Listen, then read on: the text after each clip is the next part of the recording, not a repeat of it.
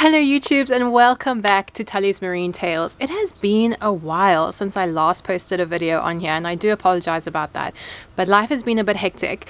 However, it is an absolutely gorgeous autumn day here in Plettenberg Bay, the small coastal town in South Africa where I live. I'm hanging out in my garden.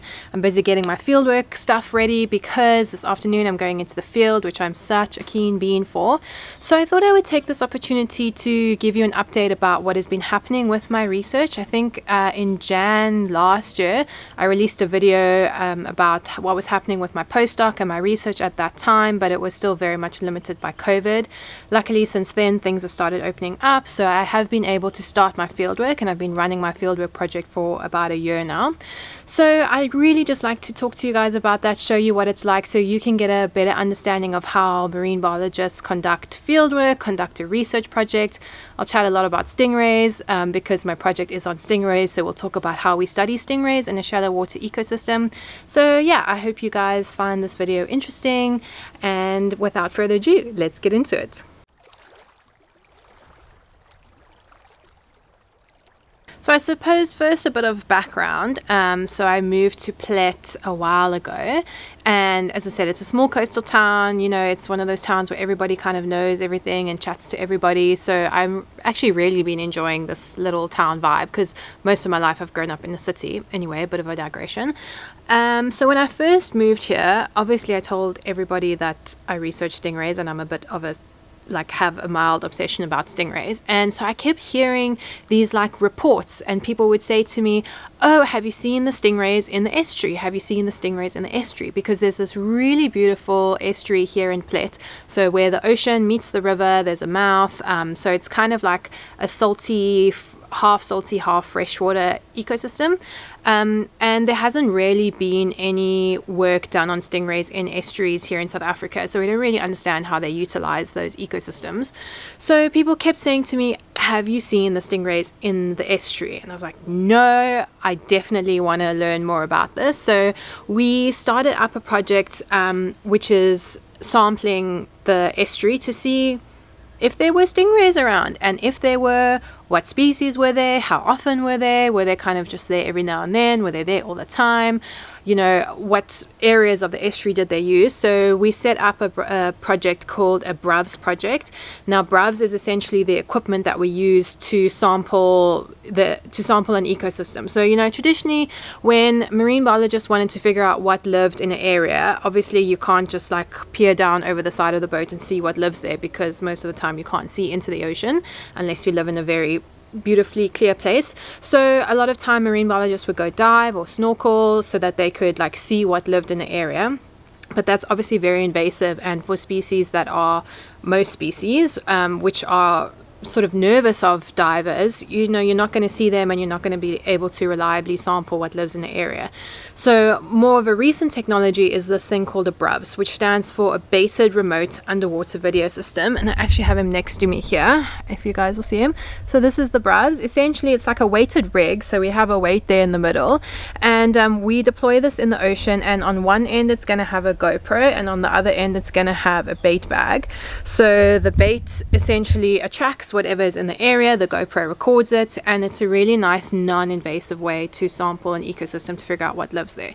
So we started this BRUVS project in, I think it was April last year. We selected 3 sites in the estuary, and we plopped this in, we let it settle on the bottom of the estuary floor, and we let it record for an hour and we see what's there. So this project has been super successful, and all my expectations have been blown out of the water, and the results we've been getting are just incredible. So what I thought might be, okay, we'd see a stingray every now and then, turned into us basically seeing stingrays all the time. They seem to be here, well, at least one of the species that we've encountered is here year round. We've seen them every month over the past 12 months, which has just been really incredible. And because that has been so successful, we've started developing other elements of the project. So, you know, not only do we sample them using the BRUVS rig, we also sight for them from the boat. So because this is a very beautiful shallow ecosystem that you can see through the water into. We can spot the stingrays from the boat, so while we're traveling to go deploy our BRUV, we'll also like look for stingrays on the side and record when and where they are.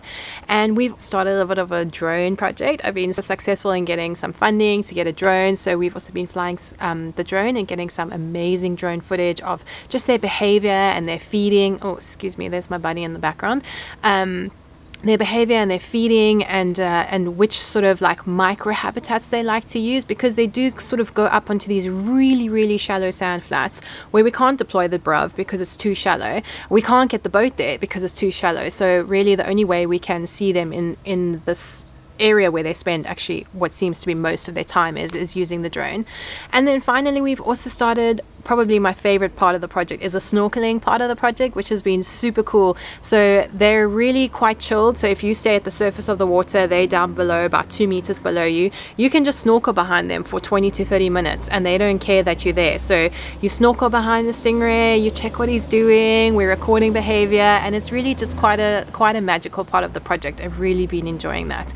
So yeah, this past summer has just been full on, because they do seem to be here like a lot more in summer. There was a lot more of them over the past couple of months. I've just been a little bit stingray obsessed. Like, I'll go supping on the weekend looking for the stingrays, we'll be snorkeling with them. Like, I'm just have spent all my time at the estuary and I've just been, yeah, mildly obsessed. Anyway, it's slowly starting to calm down now. We're coming into autumn, we're coming into like the cooler season, so there's less of them. So yeah, I mean, we're still sampling every week and we're still looking for them, but it has not as intensive as it has been for the past couple of months. So yeah, I'm super grateful for how this project has turned out. And yeah, just goes to show that, you know, like as a scientist, we always think we have the knowledge, but just listening to the people who live in the area and who know the area, and then actually starting your project using that local knowledge has been super successful. And my project has been successful. We're getting some incredible data on a critically endangered species, which hopefully we can use in some conservation efforts. And yeah, it's turned into like a really cool little project. And we've got another year to go, another year of sampling, and then I'll be finished with my postdoc. I'll write up all the data, and yeah, as I said, hopefully there'll actually be some conservation benefits from the work. So now it's time for me to get ready for the field, get all my little bits and bobs together, and we're going to get on the boat and we're going to deploy our BRUV today. We're hitting 2 of our sites. But yeah, I think that's all I have to say for today's video. I think it might be a short one, but that's okay.